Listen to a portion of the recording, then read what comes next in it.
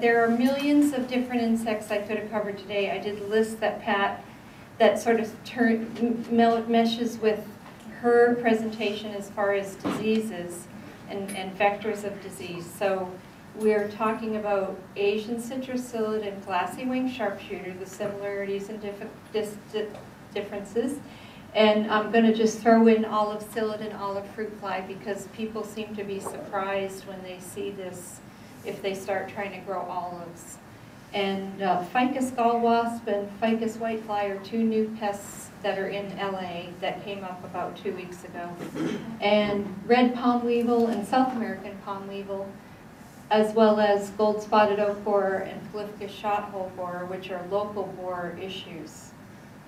And about ACP and GWIS is that they're both detected by this non-specific yellow sticky trap called a YP trap. And we get a lot of these. They're held at nurseries or in residential neighborhoods, and this is how we're detecting ACP. If you'd like to do a test of your good eyesight, this is an Asian citruscillid trap, that's an example of what we receive hundreds of in the lab every day. And you can look to see all the things that fall on the Asian citruscillid trap. And then when you put the cover down, where the holes are drawn is where the Asian citruscillid is.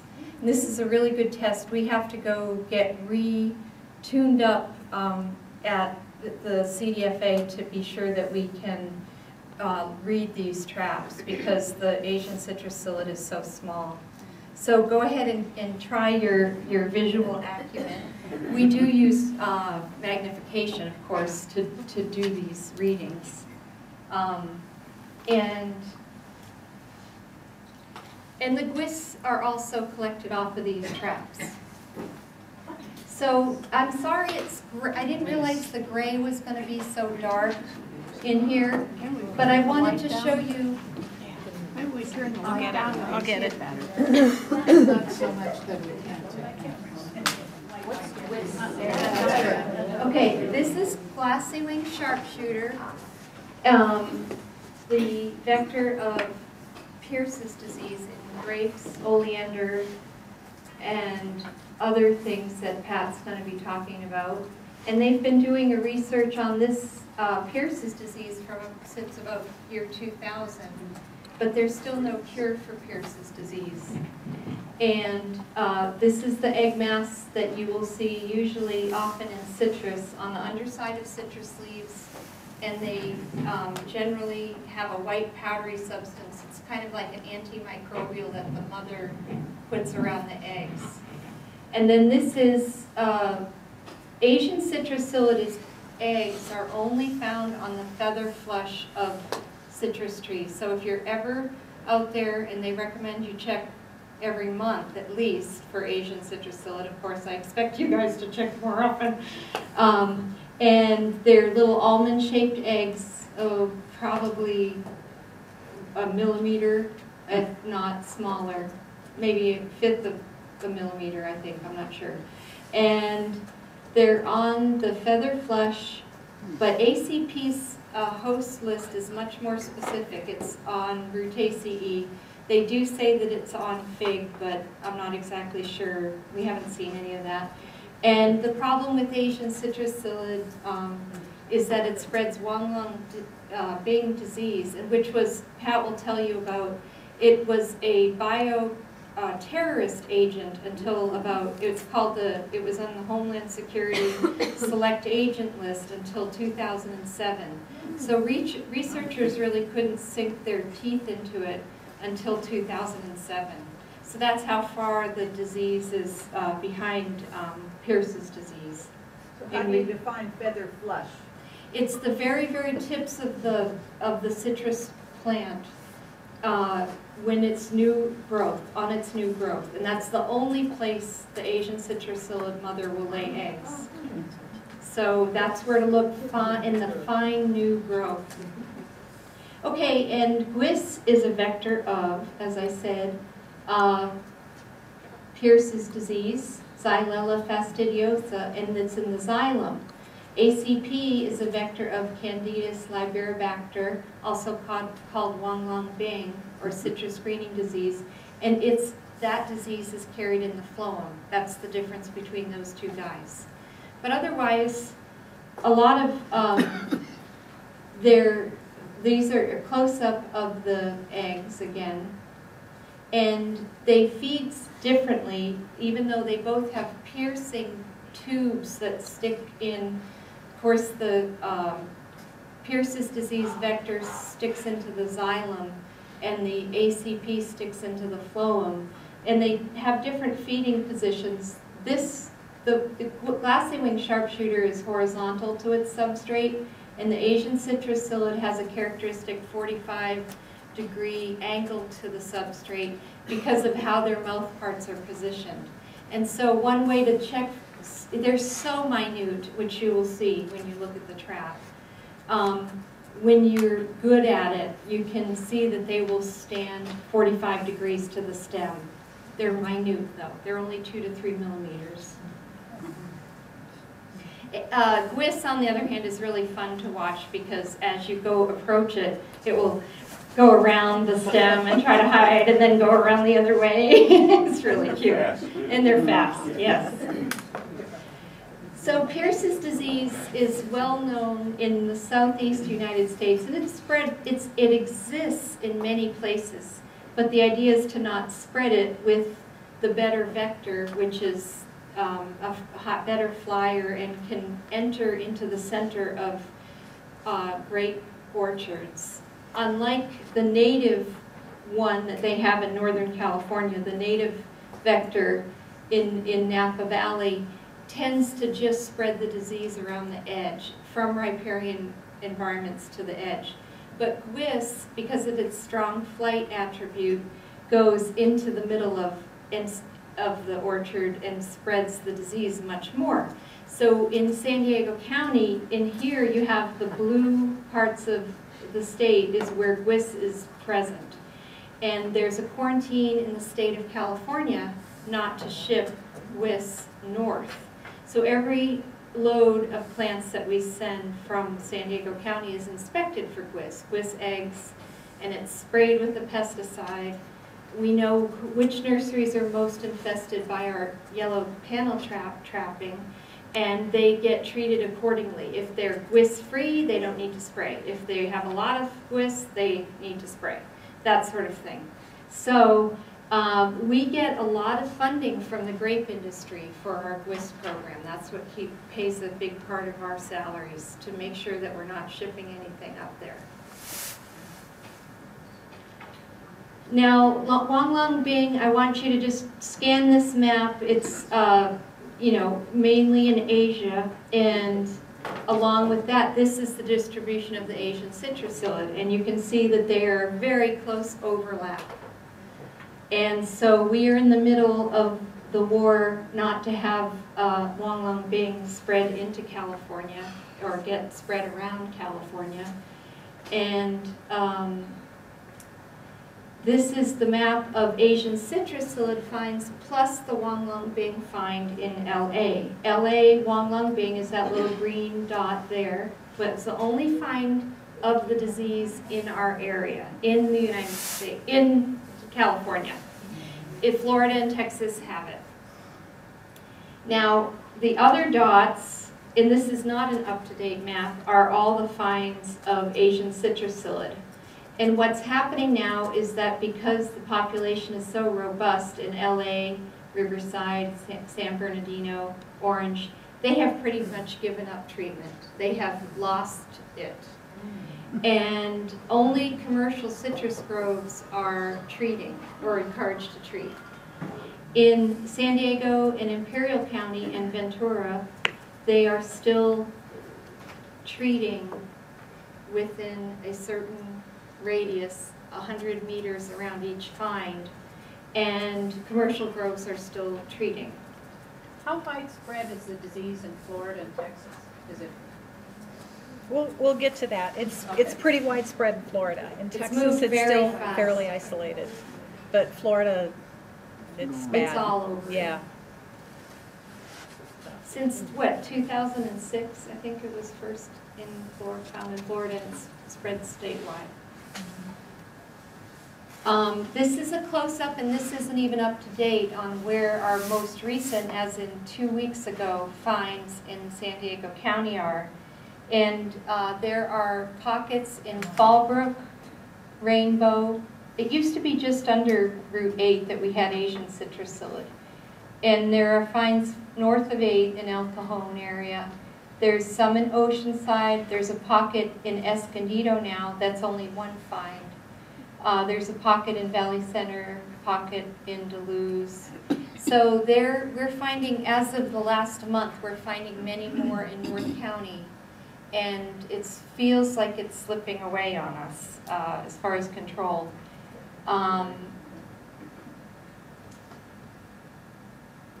Oops. Okay, switching gears. Does everybody know what the olive psyllid looks like? No. There's a lot of people that call up and say, what's wrong with my olives? I have this white fluffy stuff all over the stem. And in that white fluffy stuff is a whole colony of olive psyllids, adults, nymphs, and eggs. And that's where they live. And they suck the juice out of the olive branch. It's a new pest as of a few years ago. And so people who try to grow olives are going to see this pest.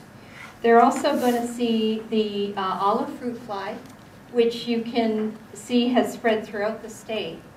And the maggots are inside the olive. When you see a little sting mark, the fly stings. This is a picture of the fly stinging. And there are these little tiny punctures on the olive. And you know by looking at that when you split open your olive, you're going to see some larvae. So don't be surprised. So that's only been on fruit-bearing olive trees, not the Exactly. ornamental. If you're going to try to grow olives, you'll find these, definitely. Yep. And how is it combated? Well, there are university trials and information on the UC IPM website that are very good, and it basically has to do with spraying every week during the time that the olive is on the tree. And the thing that growers have to deal with is that this olive fruit fly really loves big fruit. And the parasite that they're trying to use on the olive fruit fly loves small fruit. So they're kind of, it's just, but they're working on biological controls, but right now they have a recommendation for using spinosad pretty much every 8 days during growing.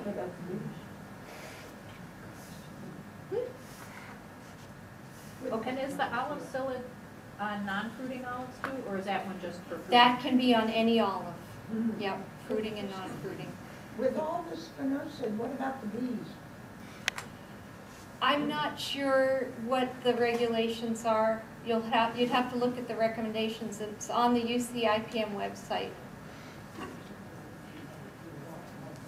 Okay, a new pest as of about 3 weeks ago in LA County, not San Diego County, but you all should be out on the lookout for this one.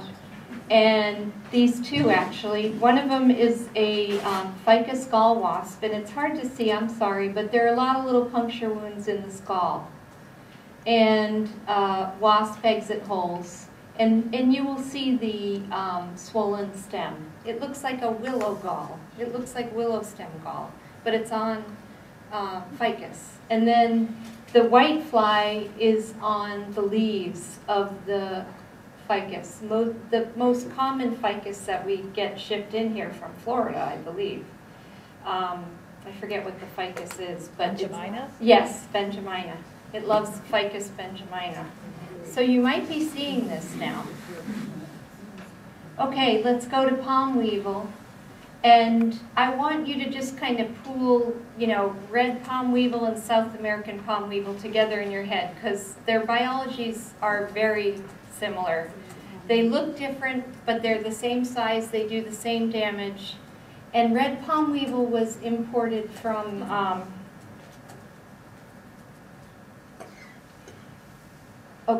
red palm weevil was imported from the Middle East, and South American palm weevil is much more in South America. So their geographic range is different, but they really have a similar biology and similar damage. What you have here is a photo taken by Mark Hoddle of some South American palm weevil damage down in Tijuana. And you can see the normal palm tree here, healthy, and then you can see a flat top on the top of that one in the background. And all of our South American palm weevil and our red palm weevil that have been found in California have been negative for the nematode that carries red ring disease. But we're still looking out for that. Every time we find a red palm weevil or South American palm weevil, the CDFA tests it for this nematode. So they have the normal, you know, egg, larva, pupa, adult, and they're extremely large. I would think as a child, coming from the Middle East, if I went on a vacation in the Middle East, I would have picked up some pupae and thought they were really cool because they're about as big as, you know, 3 to 4 centimeters. And in there is this gorgeous creature, you know, it's really a beautiful weevil. And so as far as being transported, I can see some kid just really liking that, you know. And I bet that if we find weevils around more, we'll find that residences will be the first ones to call in because their kid will bring in this thing and go, wow, this is the coolest bug. Because they're huge. They're, you know, 4 centimeters long. They've got bright colors. They're many different types. With the red palm weevil, many different types of colors. The South American palm weevil is kind of boring. It's black, but it's huge nonetheless. So it's bigger than the yucca weevil, which is common in our native yuccas, but it's really gigantic. So I expect people would call in. Now, if you ever see fronds, from one of the ways that you can diagnose a tree is the fronds fall off, and they'll be littered with feeding holes and pupation chambers. And so if you see any damage to a palm frond that's happened to fall down off of a tree, and it's littered with holes like this, it's very likely palm weevil damage. And sometimes the pupae will actually fall on the ground, so you'll find those big massy grass-covered pupae around the base of the tree. So keep an eye out for that, and Pat will show you that palm weevil damage happens on the top, fusarium happens on the bottom leaves. So if you see the fusarium symptoms, you know it's a disease. But if you see something happening, these show desiccated fronds coming out of the big apical meristem, you know that you likely have palm weevil. It's one of the main symptoms. So the next thing that we just want to cover is the latest knowledge about what firewood constitutes as far as a hazard when you transport it. And there's just a myriad of pests. I'm only going to cover the local 2 in detail, but there's the ambrosia beetle from, red bay ambrosia beetle from Florida that we're worried about, which is a pest of avocados also. But this don'tmovefirewood.org has a whole list of pests that are in firewood, and I think the USDA is trying to get a national sort of proclamation together about not moving firewood. Is that a pamphlet available to us somewhere? On this, I took this, I spliced this together from the webpage. It's don'tmovefirewood.org, and put it together myself. So this is not. It's not a Does pamphlet. this Don't Move Firewood apply to the bundles that are in supermarkets? No, I get that question. it doesn't. When it's debarked, it's almost all, and dried, it's almost always safe if it's cured. Yeah. Now, our borer issues in San Diego is gold spotted oak borer, and the other one is Polyphegus shot hole borer, which is not in San Diego yet, but it's in Los Angeles County, and so we're keeping an eye out for it. With the gold spotted oak borer, you can tell if it's gold spotted oak borer damage because the cambium has all these black spots if you do a cross section.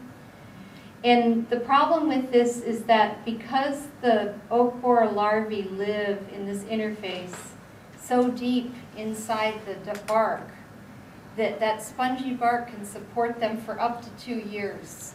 If you just fell a tree, they can be in there for 2 years before they finish their development and emerge. So the Forest Service is recommending that unless you can debark the oak or let it dry for 2 years so that it dries, there's no risk of having any more bugs emerge from it. And the gold spotted oak borer host range is mainly limited to these oaks.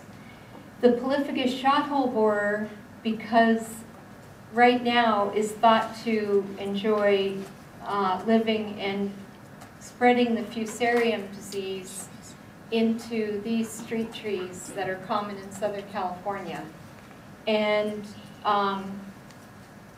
how an ambrosia beetle lives is just, this is different species of ambrosia beetle, but what they do is inoculate a chamber with fungus a few days before their eggs are scheduled to hatch. And so the fungus gets growing, and their children live on the fungus that they inoculated on the chamber.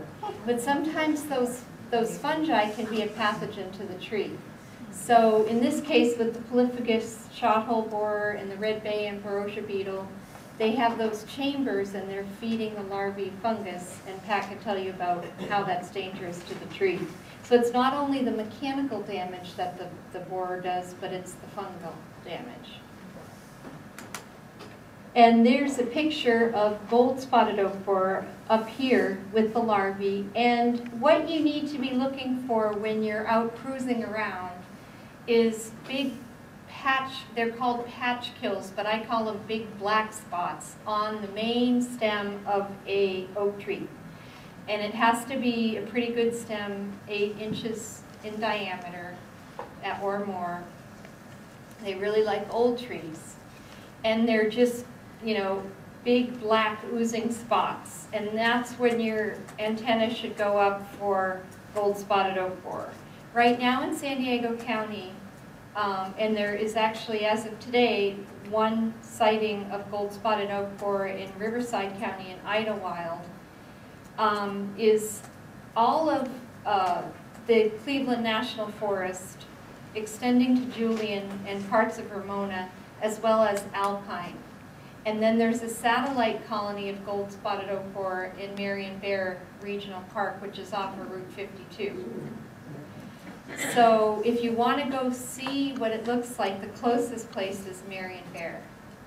And the Polyphegus shot hole borer, again, both of these animals have excellent websites put together by the university. And Jan Gonzalez, who works out of this office, is doing the gold spotted oak borer. She does a fabulous job.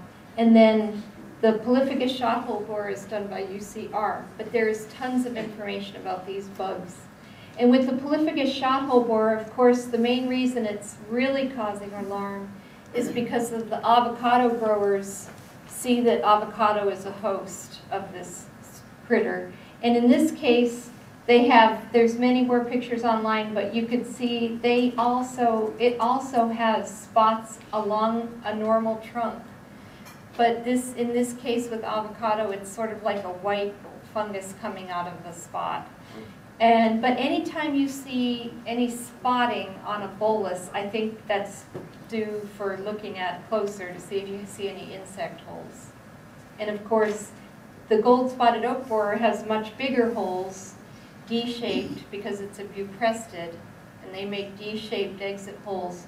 But this little guy has, it's basically needle size, pin size holes that are very, you know, you have to get up with a magnifier. So that's the wonderful news about borers in the county. Both attack oak. And this is our number for Cal. I think Pat has the same number in her slide. If there's something where you can't reach Pat or I in for, you know, citrus screening, or somebody wants a survey done on their property for citrus psyllid, the hotline will take the call. And this hotline is for the pest du jour, the real hot items. Like right now we have Asian citrus psyllid and Huanglongbing and the palm weevil. It's not for gold spotted oak borer. Send them to the university web's page. This is for quarantine, the major quarantine issues of our day, which change every 3 months. And if not, just have them go ahead and send a sample. Yes, sir? Does this number work in Riverside County also? Yes, it's a statewide number. And like I said, they switched the pest. It used to be diprepes. It will be, if you ever think you have Mexican fruit fly, anything of U.S. quarantine importance, you can call this number. If not, you all know how to explain to people how to take a sample and bring it in either to yourselves or to us for diagnostics. And we rarely like to do diagnostics over the phone. Just gets really complicated, as I'm sure you know. We really like to see the sample. And rarely like to do photographic diagnostics too, because I don't know, there are very few people who are really good photographers. Tracy? Yes. You have 3 Quercus species listed. Why doesn't infect those 3 and not others? Well, those are the most predominant ones. What about Engelmann? They do affect Engelmann, Oh, okay. but it's just that those are the ones that they're most predominant in. It used to be thought that Engelmann was somehow immune, but it's really not. If there's a big enough population on those other species, which they prefer, and an Engelmann's sitting there, and they're lazy, they like to go as close as they can to the next host, they'll attack the Engelmann. So they have observed it. It's just less, likable. And I don't know why, and I think somebody might be looking into that, why. There's differences. But they can't even figure out what attracts the beetle to make a good trap for it. So it's hard to say how they would figure out, that too. Question? Yes. Back to the blessing and sharpshooter Yes. for a moment. I was in Napa a month ago, and one of the tour guides told us, oh so proudly, they're using doggies to find glassy-winged sharpshooters, so that they're trained to find them and eradicate them. Guys, have you heard of it? I've heard, there's been a lot of, it's a using dog sniffing for detecting pests. And I've heard of it for stress induced by mealybugs, but I've never heard it from glassy wing Well, or this tour Pierce's guide was disease. pretty weird, so I didn't know if I Yeah. should leave it or not. There is, I've heard it for mealybugs and grapes, so I think that might be what they were referring to. I can smell mealybugs. They're very distinctive. Well, there you go. Then just let the dog do the work for you. Yeah, hire her. Any other questions? Okay, and just so that you know, we're available if you have, there's a million different insects that we're dealing with right now. If you want to get caught up on one or another, just let me know, and I can do private tutorials, or we can come back. Pat just wanted to have me come speak to you, introduce myself so that you know who is replaced Dr. Kellum, sort of, took his position or whatever, and that you can ask questions about what the local problem is or have a problem. How do we get in touch with you? We come to the front desk at the Ag Weights and Measures, as you would for Pat, or you can email me or call my desk. We have your number in the hotline office. Good. And Ian, I want to introduce Ian. Ian is the new insect detection specialist who actually has a degree in entomology, and he's been a really big help since Dr. Kellen retired. And Bonnie is working for Pat as a temporary worker. We hope to have her as a permanent. But it's, we're trying to cope without Dr. Kellen. And then the next one is just to thank you for attending and thank you for your service to the community in all of what you do with your educational outreach. Might not be the most favorite part of your job, but we certainly appreciate being able to refer people to you for advice and recommendations and your knowledge. And we want to be of help to you in getting the word out to everybody about all these different pests. I do have a question on 86 facility that your trees have been identified to have that. What do you do with the debris when you're tree trimming or the fruit that you're not supposed to eat? I've had that question come up with the Master Gardener exhibit over the week. Right now, because the whole area is under quarantine, you'd be hard pressed unless you put it in your car and you drove up to Ventura County. You would be hard pressed to be being illegal with your green waste. But what happens is when you have a find at your site, and the rules keep changing, the CDFA will talk to you personally. They'll say, you need to put this in a green waste container that's going to go to the dump or compost it on site. They really encourage you not to move it, and so the best way is just find a way to get it to the dump. And if you don't have a recycle bin or green waste to the dump, then you have to compost it on site. So they will give you the guidelines. If you're a fine site, they will give you the guidelines for what they are doing. But because the whole area is under quarantine, we don't want you moving it, but you would not be breaking the law by moving it. It's out of your goodwill that you keep it where you find it. These tree trimmings are only if you have the insect? Yeah, that's what she's talking about, if it's in your yard. Found it. And hopefully, CDFA will treat your yard, right now in San Diego County, although it might not, if we get a burgeoning population, the CDFA will drop all treatments, like in LA and Orange and Riverside counties. But if you're right now and you have your fine site, they will treat your tree with contact poison and imidacloprid to resist the insect. Yes, ma'am. Could you tell me what is the treatment for that olive psyllid? I'm not exactly sure. You would have to look. I'm not sure that the university has recommended anything yet. And so I don't give recommendations. I give recommendations from the university. So I rely on the same material that you rely on for, information to the public. Except I can say certain things like, I can use common sense things like spray it with water, or, things that don't involve using pesticides or trimming it or whatever. I can give those suggestions. But I go by the same guidelines you do based on university research. So. The palm weevils, are there any particular kinds of palms that are attacked? I am sorry I rushed through that. What we're looking at, the best thing to scope out when you're driving around is Canary Island date palm. And again, it's the top part, the apical meristem, that you're going to be looking at. And I happen to know that there's an area in Encinitas, Carlsbad, that people keep reporting, and it's some other something, but the trees look flat-topped.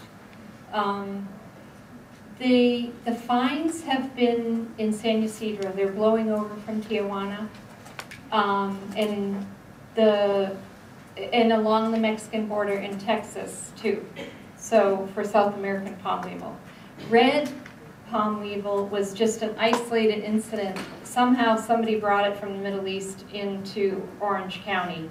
Like I said, brought it as a pet and then, you know, thought it was cute, Or don't whatever. some cultures eat it? Yeah, it's one of those, yeah. entomophagy, you know, is presented for that. It's a big grub and people like it. Yeah. It's huge. So, yes. How long does it take to really affect palm tree? 2 to 3 years. Yeah, they really do kill it. Yeah, and the way that people noticed it in Orange County was the top fell off.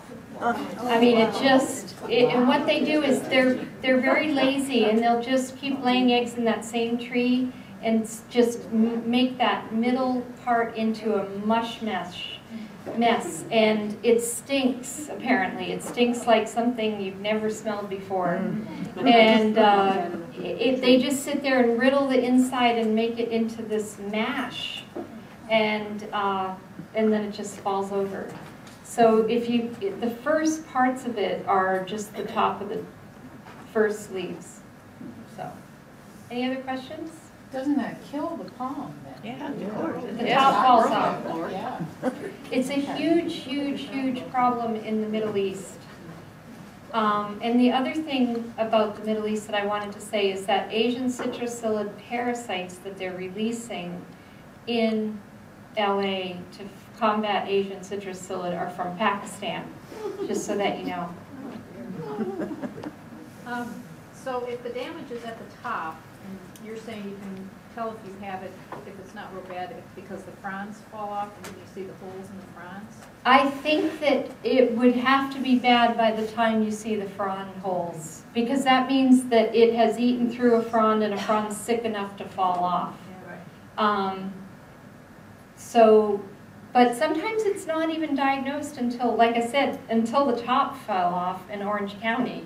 The homeowner or the person that saw it first didn't call it in, the tree care company or whatever, didn't call it in until the top fell off. But So, you said mostly in Canary Island date palms? that's the one to look for, yes. They find those most attractive.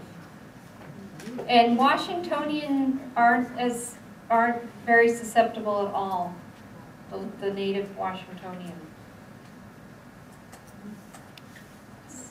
You know that, the olive, that white stuff on the olive? Yes. No, my neighbor had it, and we were trying to get it off, and we just took 90% of rubbing alcohol and put it in a spray bottle, and by the third time you spray it, it's all gone.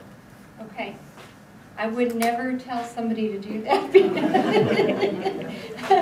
But you can, talk amongst yourselves. Will that olive psyllid infect other plants? As far as I know, it's very host specific. Okay. Yep. We have a whole bunch of other psyllids that are causing trouble, but. Okay, well, thank you very much, everybody, and.